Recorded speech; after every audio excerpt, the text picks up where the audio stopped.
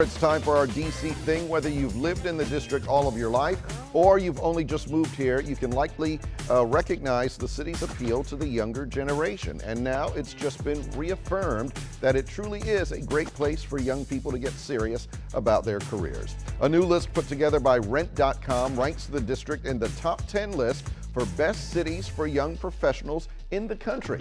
The site looks at factors like demographics, recreation, economics, and rent-to-income ratios.